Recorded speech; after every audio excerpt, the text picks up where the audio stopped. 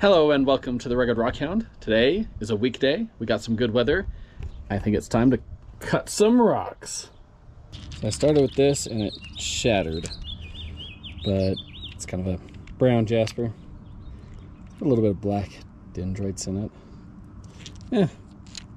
Interesting. There's a little bit of that bertrandite. This one was very dark on the outside, so I'm assuming, yep, gonna be dark on the inside. Very dark purple. Still cool. Had this piece of jasper sitting around, and yep, looks like it looks on the outside, which is actually quite nice. Some really cool patterns going on in there. I like it. Here's this geode from Dugway. Oh, fail. Looks like it filled in with junk, basically. So it might have been a fractured one that filled in with kind of a thick clay. That's too bad. This is one of those geode things that one of my subscribers sent last year. Oh, I guess this one wasn't very much of a geode. Looks like it's mostly calcite in there. Some of the black agate. It looked really nice right there. Thought, well, I'll cut it just in case there's more in there. Usually, though, these tend to have most of the black agate on the outside. And, well, there's a little bit in there. I mean, it's not too bad. Here's another piece of the bertrandite. Okay, there's a tiny bit of purple at the top.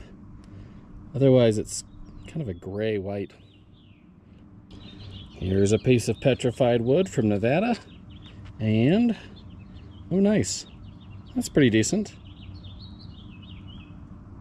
Yeah, I like that piece. Good structure, nice clarity. Here's a piece of jasper I had sitting around, and I thought, let's cut it and see what's inside. Okay, about what I thought. Kind of not pleasant colors, but cool pattern. This is one of those pieces of agate and jasper that I found in that new area over there by Chimney Rock / Little Moab. It fractured a little bit on that side, so I'll put the broken pieces down, but look at that.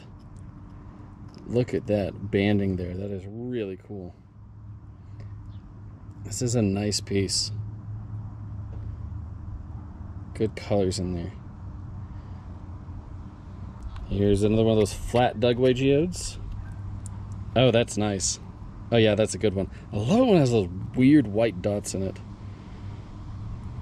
That's cool. Really good stuff. Really nice. I like it. Here's a piece of Wonderstone from Salina that I decided to cut into a whole bunch of pieces. So let's take a look at these. It's like a tunnel. Or a portal or something like that. Some kind of doorway.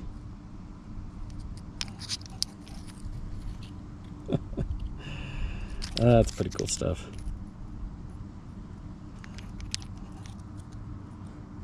There you go.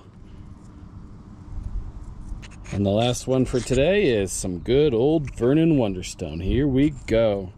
Yep, doesn't disappoint. Very nice. Very nice indeed. And that's it for today. It's always fun to cut up into some rocks and just see what's inside. And as always, there was some beautiful stuff. And remember, there's treasure everywhere.